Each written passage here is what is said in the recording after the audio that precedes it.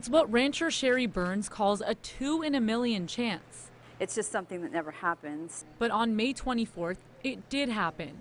Mare Emma gave birth to not one, but 2 foals. You're hoping that everything goes textbook and then you get surprised. Burns says she's delivered at least 950 foals in her career, but has never successfully brought 2 healthy twin foals into the world. Until now. The colt and filly, appropriately named Will and Grace for their will to live and grace as horses, came out just minutes apart. While Grace's delivery had some scary moments. She had what's called a red bag, which is where the placenta separates, starting depletion of oxygen to the foal. Will's delivery was completely unexpected. Just when Burns thought her work was done, I looked and there was a second bubble with a foot.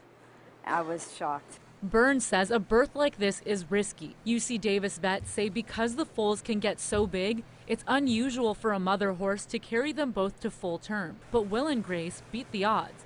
After a tense delivery, both are healthy and normal. It's a miracle.